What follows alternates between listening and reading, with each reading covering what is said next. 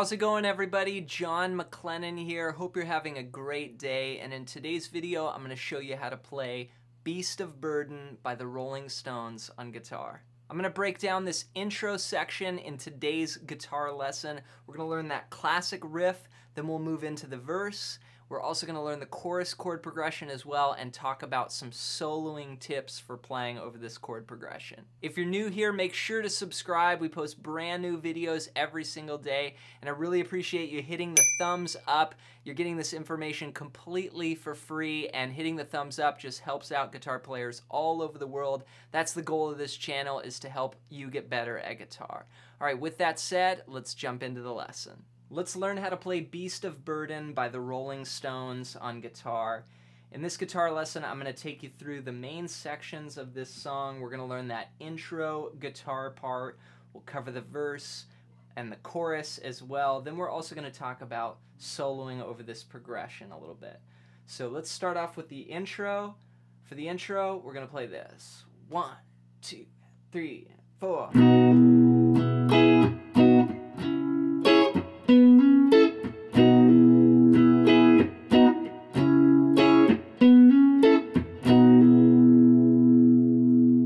So there's some tricky moves going on here, and the basic progression, let's talk about that first. We've got an E to a B, then a C sharp minor, then an A. So those are sort of the chords, and again, you could play these,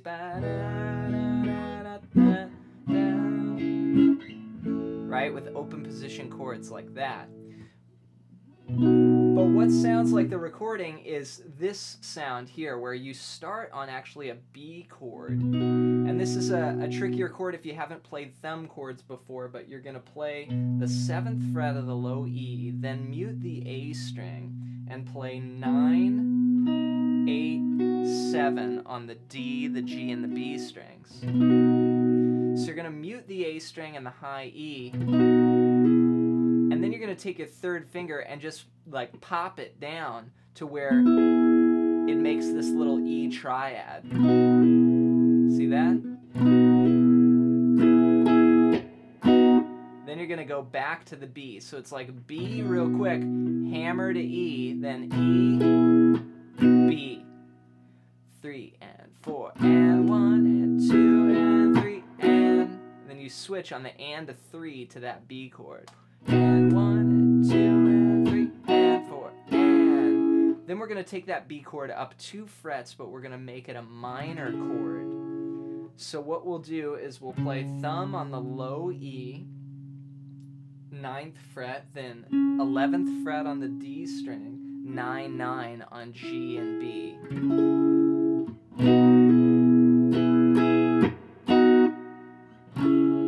C sharp minor. Then we hammer to an A chord like this. This is a really cool little part. This is hammering from the 9th to the 11th fret on the D string. And then you plant down this triad, which is 11, 9, 10 on those same 3 strings, the D, the G, and the B strings. And that's the final part, which gets you to the A chord, which takes you through the progression. So it's like B to E, B, C sharp minor, A. Then again.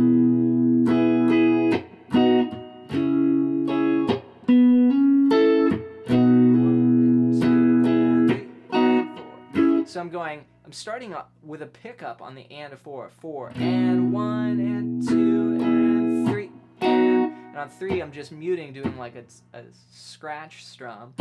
And then I'm coming back up on the and of 3 on the B chord. 4 and 1 and 2 and 3 and 4 and that's C sharp minors on the and of 4. 4 and 1 and 2 and 3 and then that's hammering on the and of 2 to beat 3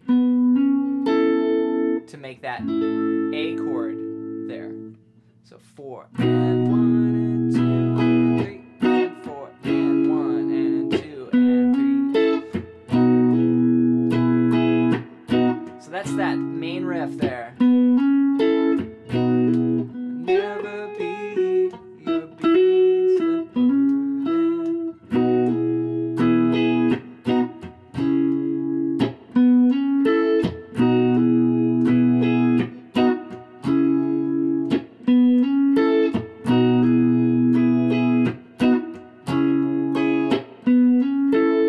Okay, now when we leave this verse section to go to the chorus, am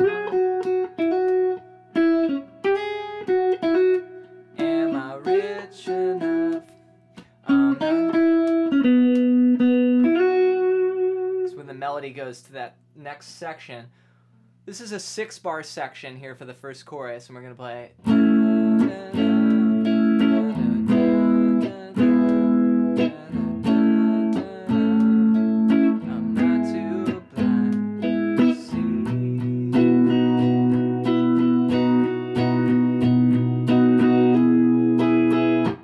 Back to the riff.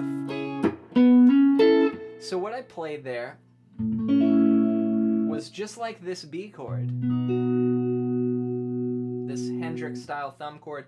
Thumb on the low E, 5th fret, and then mute the A string. You've got 7, 6, 5 on the D, the G, and the B strings. And I'm muting the high E as well. You could play it if you want to bar all the way, but I like just a 4-note chord there. Now, what's going to happen here is each chord is going to last 4 counts. So we're going to go 1, 2, 3, 4, switch to. Am I rich enough? I'm not too blind to see. Okay, so what's going on here is an A to an E over G sharp. And I play this chord with the thumb on the 4th fret of the low E, then mute the A string. 6 on D, 4 on G, and 5 on B. So this is, again, it's a similar try that we saw, right? It's that chord from the riff. We're just going to relocate it to where our first finger's on the 4th fret, and then the thumb is going to go on the 4th fret as well. So it's like an E chord, but it has the 3rd in the bass. And that gives you a nice little, just a slight change, right? Am I rich enough?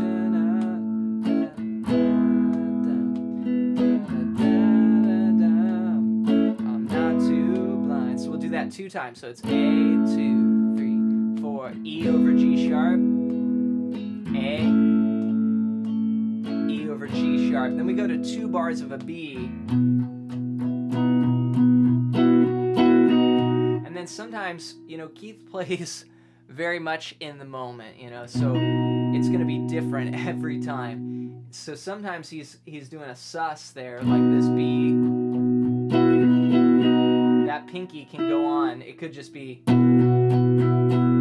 like 2 bars of B sus, or it could be a bar of B sus to a bar of B, or it could be just kind of noodling around with that pinky, like.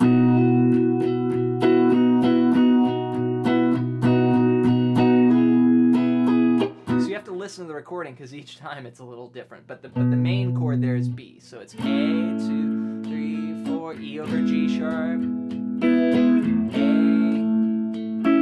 E over G sharp, B, and I'll add the sus, and then riff.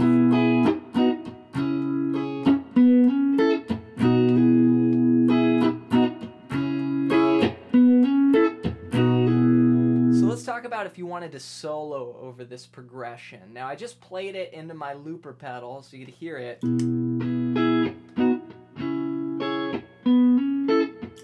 Now let's talk about like scale choices that you can play. This progression, all these chords are diatonic or within the key of E. So a great place to start is like an E pentatonic scale, an E major pentatonic. So that would look like that.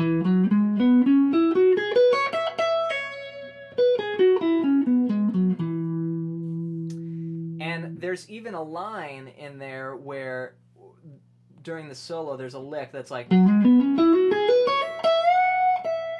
literally just climbs up that pentatonic. And then we can also think about the melody.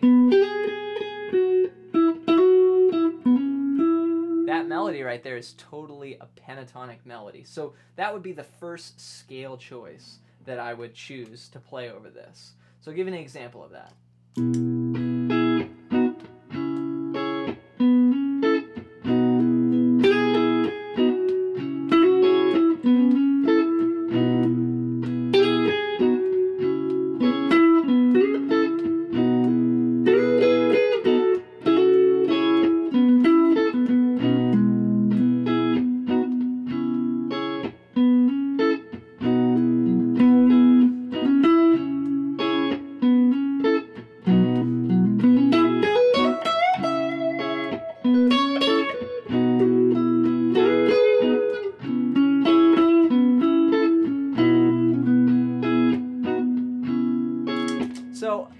as you can see, I'm just noodling around and I'm taking bits of the melody and then maybe a line from that I transcribed from the recording, and then also just mixing that in with some typical pentatonic simple melodies that I like playing and I'm just feeling in the moment. I hope that helps get you started playing this song. Grab a telly. I also am using a little bit of a phaser sort of sound to get close to the recording. So if you want to dial in that tone, that'll help you get closer to the sound as well. As my gift to you today for checking out this video, in the description below you can get a PDF that's over 100 pages long, all about soloing. It's a book I wrote called Melodic Expressions. If you want to support me, you can buy that book on the iTunes bookstore for $15, or you can download it for free at the link below. Have fun practicing this song, and we'll see you next time.